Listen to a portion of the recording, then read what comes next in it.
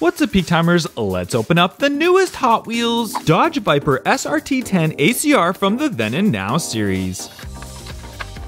This one in blue with the Hot Wheels racing team graphics on it. The then car was the Dodge Viper RT10. This is the now variation. We've got the big wing on the back. I love the graphics on the side. That front lip looks really good. We've got the white base as well on this one, but overall an excellent looking Dodge Viper. 32 Ford from Rod Squad.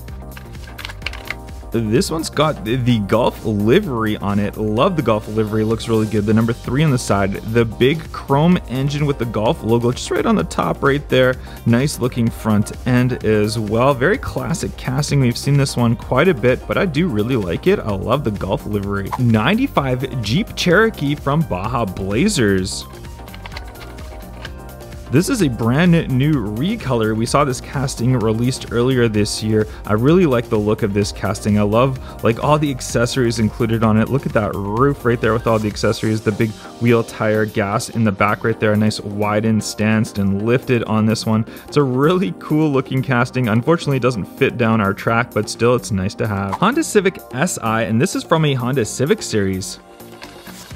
This one in a maroon color with the white wheels on there. The graphics on the side look very nice. I like that wing as well. Good detail and stamping on the rear end. Civic, it says right there in the corner as well. On the front end, we've got lots of good painted roof and painted graphics on there. Look at that front lights, the Honda logo in the middle. So overall, lots of good stamping, lots of good painting. That sunroof on the top right there. It's a very, very nice looking Honda Civic. 1990 Honda Civic EF, also from the Honda series. This one in gray looks like the lowered out Civic. We got the red interior on there, that little spoiler at the top, the nice sunroof right there, painted front hood right there, and then also look at the stamp lighting, and right there we've got that little bitty Honda logo stamping on the rear end as well. Overall looking good. Aston Martin Vantage GTE from Hot Wheels Exotic series.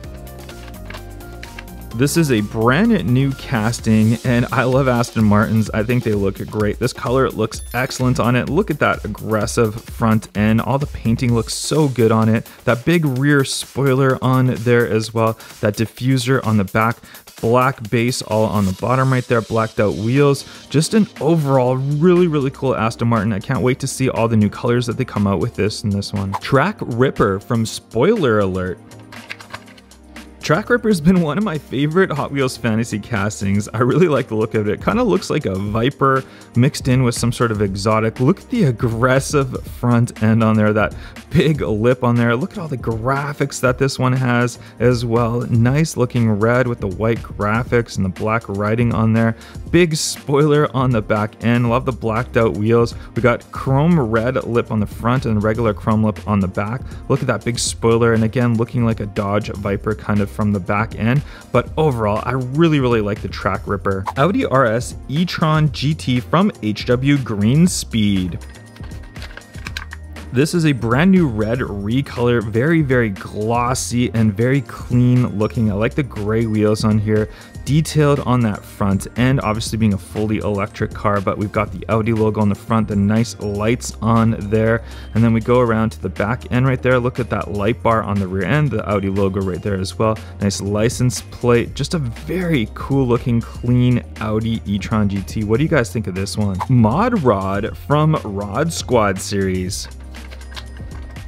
I love this new recolor. I think this color is just trending right now. It looks really cool. Very nice. I like it. Blacked out wheels, 56 on the side, HW written there. We got the sunroof with the exposed interior, all in chrome. We got the chrome engine on here, and then on that front end, very chrome, that chrome side pipes that come out right there as well. Just an overall great looking new recolor of the Rod Squad. Drone Duty from HW Rescue. This is a brand new Hot Wheels casting right here. We've got, I'm not really sure exactly what it is supposed to be. Maybe it is supposed to be a drone. It's got the fans just right there on the back end. And then it's, I don't know if it's got like some sort of like handle or pickup thing right here. We got smaller wheels on the front, bigger ones on the rear, but they're massive wheels. It says rescue on there. So maybe it's like some sort of rescue drone of some sort, but it doesn't look too bad. Look at the detail on the inside. Is that a little guy right there? I think it is like a little dude just sitting right in there. That is crazy. He's lying down. You can see he's got a helmet on. Just a very interesting casting overall. I'm not really sure exactly what to think of this one. What do you guys think of Drone Duty though? McLaren Elva from HW Exotics.